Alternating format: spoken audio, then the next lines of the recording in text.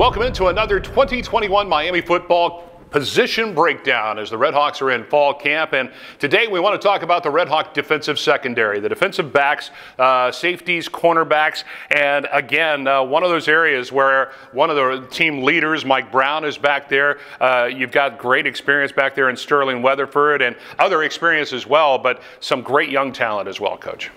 Yeah, no, and it's an experienced group. Obviously, Sterling and Mike have played 4 years, and have been the anchors and the quarterbacks of our defense and the playmakers. And Mike Brown with his pick sixes and his big plays, and Sterling obviously's run pass game. They're two of the most dynamic safeties. Then you got Cedric Boswell started last year at field corner. It was a 3-game season, but he was our starter. Jane Rucker-Furlow had started during his career at corner. We're really, really high on John Saunders. He's got a way to go. Experience and maturity, but John's coming and he's going to come and he's going to get there for us. So you got 3 corners you feel pretty good about.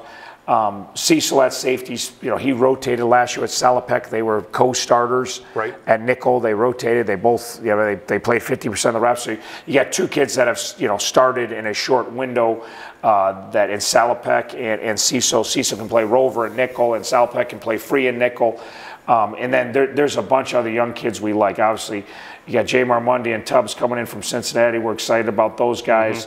Makai Miller, Ambe Codwell, TJ Rush, one other guy I'm forgetting in that list. Quez Warren are all second-year guys that have shown they got some ability now, and they're coming and they're fighting. So, again, the starters, there's going to be some battles for the corner position and the nickel position, but there's a pretty good core group there. The backups, it's going to be a free-for-all. Much like you're talking about, there's going to be fighting for 5 backup positions because we play 5 DBs. There's going to be 10, 12 guys fighting for 5. And again, some are going to surface, some are not. This is a big camp for a lot of those young kids just because we're too talented back there for you to get passed up by a guy in your own grade. Right. So there's been other years where these guys would easily be in our 2 deep, but we have developed enough talent, and that's going to spill over hopefully to really good special teams play because we got a lot of guys that can run around athletically. There's a very long list of DBs. We've been trying to build it.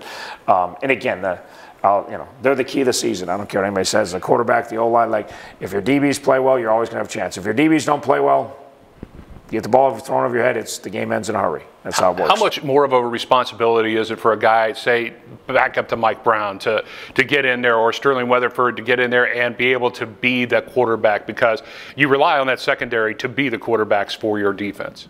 Yeah, no, they organize everything. They're just like the quarterback on offense. If there's anything in game that has to change on the field, they've got to manage it.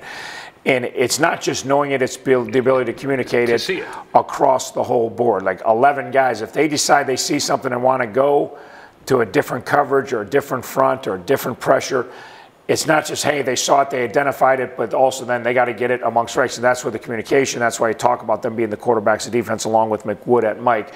The communication runs through. And again, we're really good at that. We have moments when we're not, and when we're not very good on defense. So it's so critical with all the fast-paced offenses and all the formations we see and all the motions we see. There's a lot of moving parts. That's why offense scores so many points. And those guys are very critical. And again, it used to be not that hard to get lined up on defense. Nowadays, it's pretty hard. We talk about more on the offense when we return to our next show. We'll talk about the Miami quarterbacks. Great position group to break down for you on our next report here on MiamiRedhawks.com.